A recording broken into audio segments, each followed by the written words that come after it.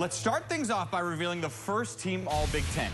No surprise that Peter Jok made the list as well. He was a scoring machine this year.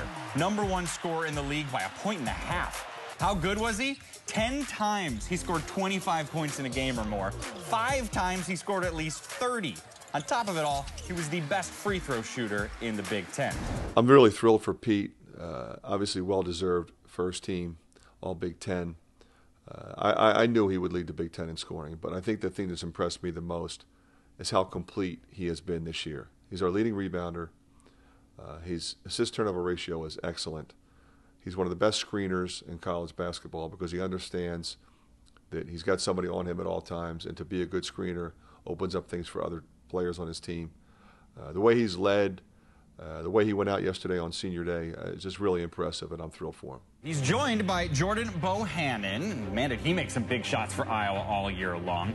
Tony Carr was the brightest star for the young Nittany Lions. Amir Coffey, whom we've mentioned, was just enormous for Minnesota. Another example of how hard it is to believe he's only a freshman. And Tyler Cook from Iowa. When it wasn't Peter Jok scoring, it oftentimes was Tyler Cook. Considering how many really good freshmen there were in this league this year, to have 2 guys on that team really speaks to the kind of seasons that Tyler Cook and Jordan Bohannon had. I am not surprised about either selection. Both were well-deserving. But when you watch, for example, that Maryland game where he was so dominant inside, so dominant in transition, and Jordan, with the way he pushed the ball and got the ball inside, ran the offense, and then made shots as well. I just am really excited to coach both of those guys for the next 3 years. 5 to shoot. To Baer. Baer will throw up a 3 from the wing. Good! Nicholas Baer on fire in Madison as the clock winds down to 2 seconds.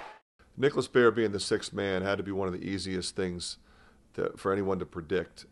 Obviously, one of the most talented players in our league. We bring him off the bench because we love his energy. He's most comfortable coming off the bench. But when he's on the floor, his intensity level and his basketball intellect is just infectious with everybody else. Another great leader in that locker room, and I'm thrilled for Nicholas Baer.